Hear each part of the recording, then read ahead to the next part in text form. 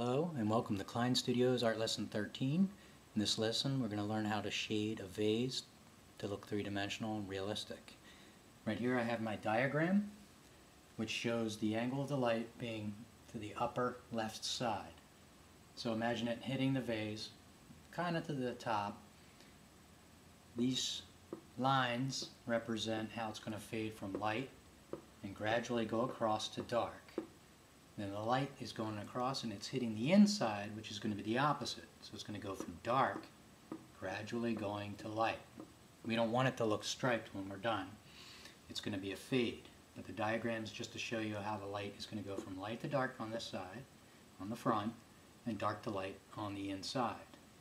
And then it's going to cast a shadow of the vase from down here, taking the shape of the vase slightly and disappearing behind.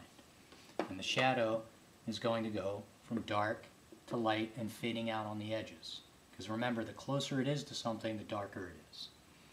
And then each side here is going to have a reflective edge. So it's going to be slightly lighter on this side, and on the dark side to the edge, and slightly darker on the light side to the edge. Because again, it's rolling around. It's a cylindrical object.